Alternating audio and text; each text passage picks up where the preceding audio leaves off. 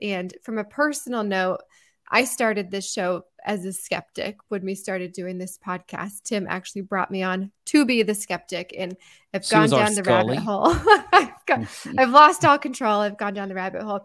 I, however, find my day-to-day life to be with a lot of women who are moms of young children my age. It's really hard for me to go like, hey, yeah, I believe in UFOs. You want to have your kid over for a play date later? No? Okay.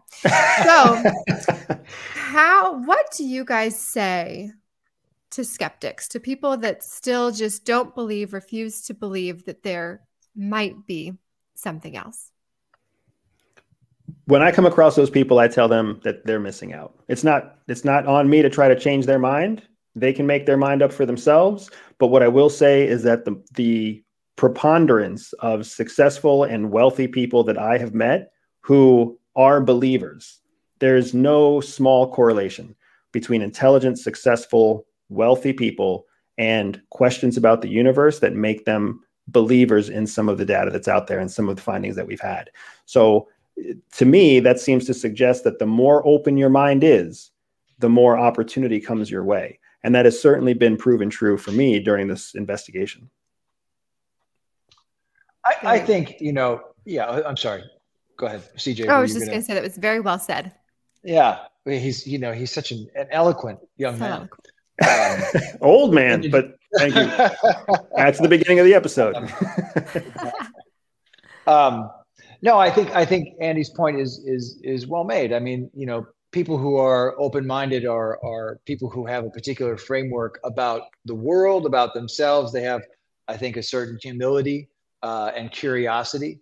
And if you've already come to some conclusions about this, I would ask people like, well, how do you know? What have you seen that I haven't seen? Because you've been out there looking a little bit, and I haven't, come to any conclusions.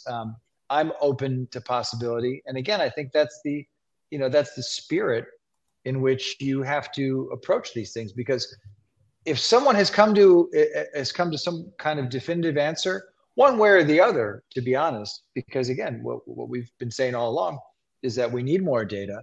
I'd love to know how you think you know that, because I sure don't. So tune in next week. Yeah. Now that I'm open-minded, I'm going to put myself in that successful, intelligent category that Andrew has just described. Next comes the money. You belong there. Next comes the money. Yeah. That's what I'm saying. I can feel it now. Okay. Well, we thank you guys so much for coming on. We've been okay to tease other locations. So I will say that I'm very much looking forward to your episode in North Carolina, because that's where we are based. So Fayetteville. Oh, you're about to be blown away when you see where we go in North Carolina then. No pun intended. Yeah. Oh, boy. Blown away. Yeah. Fayetteville. Yeah, that's what we call it. Fayetteville. All right. Gentlemen, anything else before we sign out for the evening? I think all I want to say is that it was an absolute joy to work with Paul, to work with the whole team. I mean, these were strangers when I met them on our first day in Arizona, and they were family by the time I left them in February. And it was just an absolute joy that just goes beyond the show. It goes beyond the discoveries and the investigation and the contribution to science.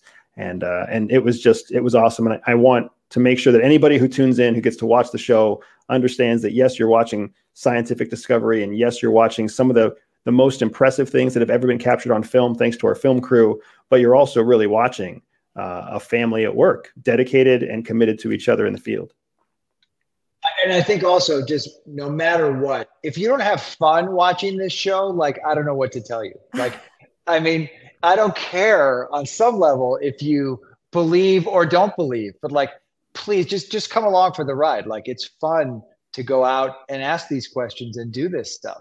So, just to lighten it all a little bit, like, we're out there, we're trying to figure things out. We're, as Andy said, we're a family. We all really, we began as strangers. We ended as a unit that was literally dragging each other through the mud and through the snow to get to the finish line. So, please, we're excited to have people come along for the ride.